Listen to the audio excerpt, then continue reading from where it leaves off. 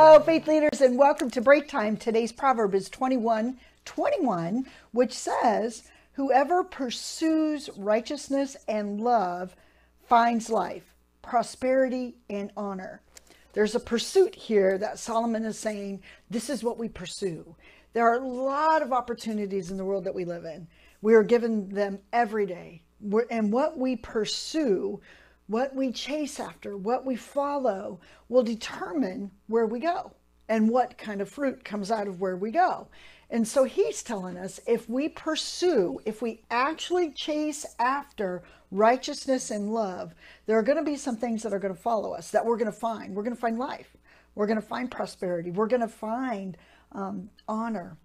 And we're not to chase after prosperity. This is interesting to me. We're not to chase after honor, but we're to chase after righteousness and love. And I love these two principles because without love, according to Paul in the New Testament, we're nothing. We can be such a gifted individual. We can have everything that we've ever wanted, but without love, we gain absolutely nothing.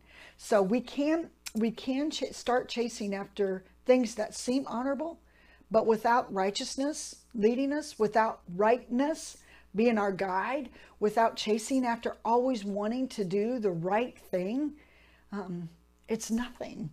According to Paul, according to the New Testament, and according to the Holy Spirit that's within us.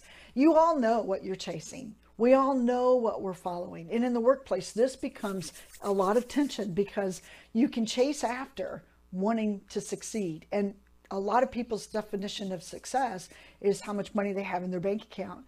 When this passage is teaching us the definition of success is pursuing and chasing after righteousness, and after love.